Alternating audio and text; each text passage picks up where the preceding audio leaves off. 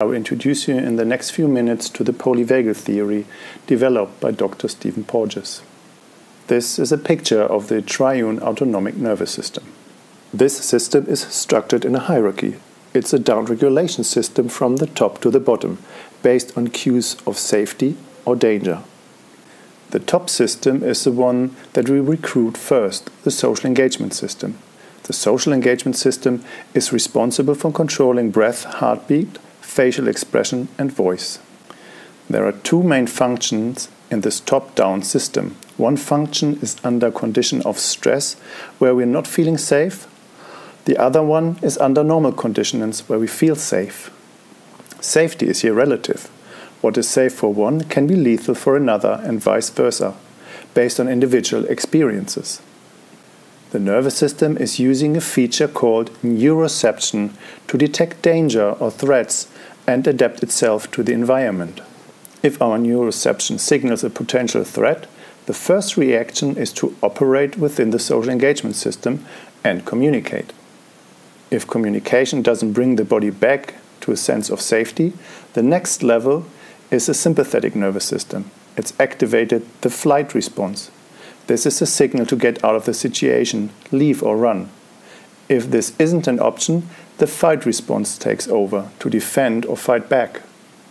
The sympathetic nervous system recruits all features of physical movement of the torso and limbs.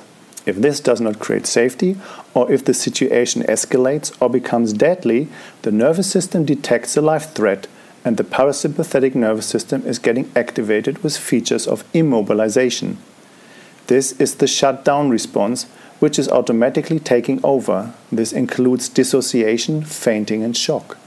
In other stressful and dangerous situations between social engagement and sympathetic arousal, protective and defensive behaviors are expressed, such as negotiation, appeasement, survival, oppression, denial, lying, manipulation, control, and passive aggressiveness.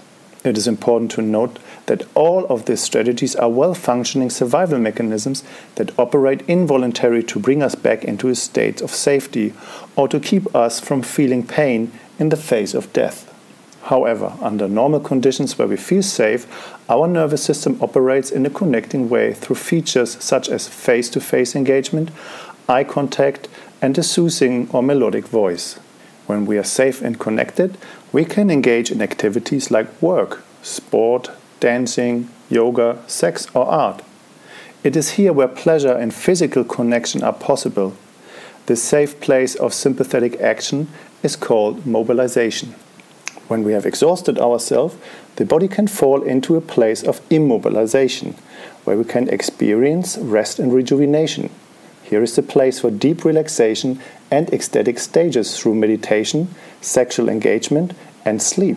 In this parasympathetic state, our system can rest in the most exquisite ways, the bliss state.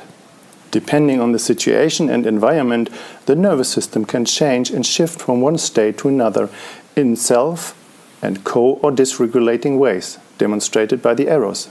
This is where different types of therapy and healing methods can help to restore the body-mind connection and create health, rejuvenation and healthy relationships to self and others. Last but not least, where my focus of attention goes is on the safe side of the nervous system, between social engagement and mobilization.